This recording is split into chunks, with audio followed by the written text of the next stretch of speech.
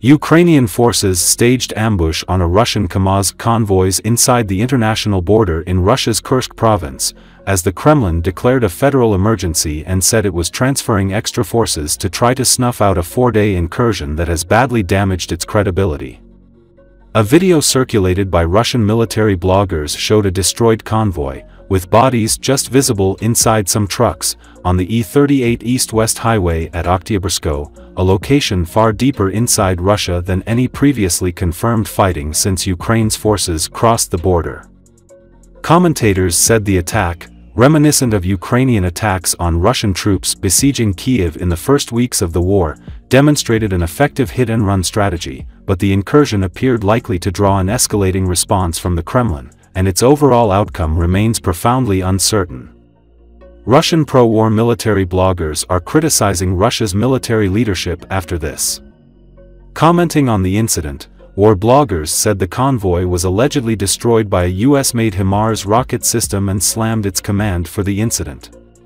All of this is not just the result of the unyielding stupidity of the individual who organized the convoy movement near the border in the third year of the war and then had it remain stationary, but also the result of the overall chaotic situation of hastily pulling reserves to the breakthrough area, for which they were completely unprepared, the pro-war Telegram channel Voyeny Osvedomitel wrote.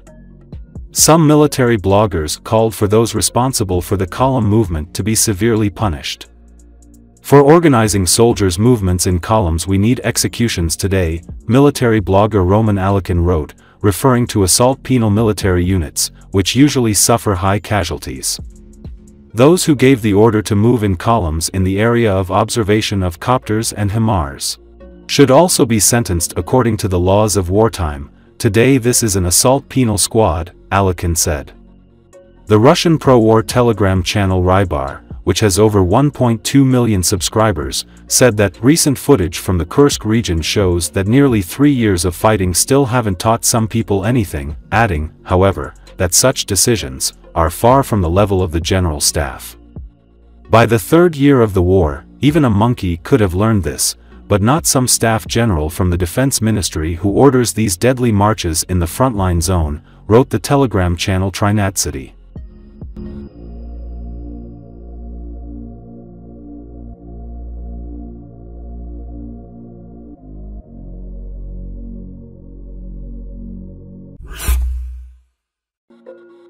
The invasion of Ukraine into the territory of Russia may lead to a faster end to the military conflict. Andreas Umland, an analyst at the Swedish Institute of International Relations, wrote about it for Foreign Policy. According to him, the last 4 days drastically changed the Russian-Ukrainian war. The operation of the Ukrainian forces in the Kursk region quickly turned into the largest territorial advance since the successful counteroffensive in Kharkiv and Kherson in the fall of 2022. It is not yet clear whether the Russians were able to stop the advance of the BSU. After all, more and more footage of captured Russians and destroyed convoys of Russian vehicles are appearing online.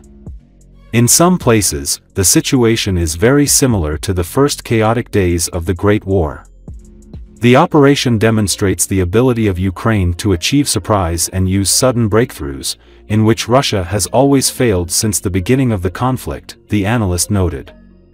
In addition, this is the first case of the invasion of foreign troops into the PF since the Second World War. Consequently, Ukraine demonstrates to Russians that the war is returning to their territory. It seems that the West has approved the operation. The White House and the EU said that the decision to carry out the operation should be made by Ukraine itself. Earlier, the Allies declared that an attack on the Russian Federation could become a red line, the beginning of the Third World War and nuclear Armageddon. But the Ukrainians did it. Umland noted that the effect and purpose of the Kursk operation may be to erase arguments about the red line. In addition, Umland said that the lightning breakthrough of Ukraine undermines the widespread idea that Putin holds all the cards in his hands and can dictate the terms of the ceasefire.